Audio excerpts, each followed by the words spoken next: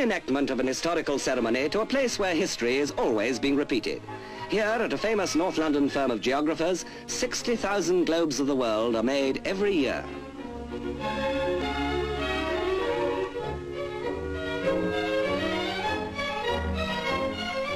How the real world began has always been a fascinating study, but there's a set method of world making at these workshops, a complicated craft dating back to 1492 when the first known globe was made.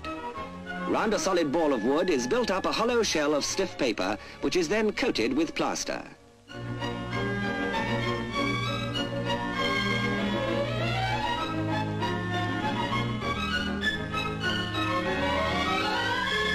Nine separate layers of plaster are applied to a thickness of 1/8 of an inch.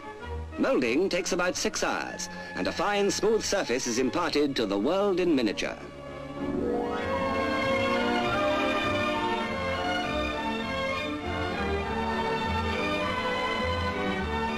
Once the globe is set and dried, it passes to another department where the covering map is pasted on. Like restoring the skin to a peeled orange, the coloured printed sections exactly cover the surface. But the covering process calls for a keen eye and steady hand. A fraction of an inch out will put the world miles out of joint.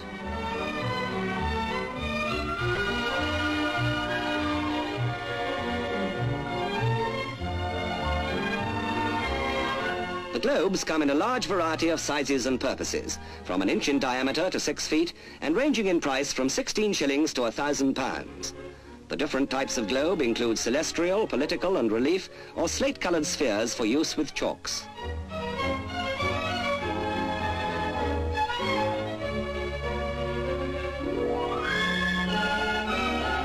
In keeping with their subject, the globe makers have a world market. 90% are made for export. They're printed in all languages, including Russian, and the majority go to schools.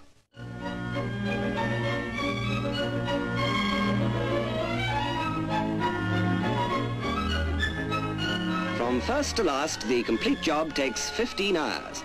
A final coat of varnish adds a protective shine.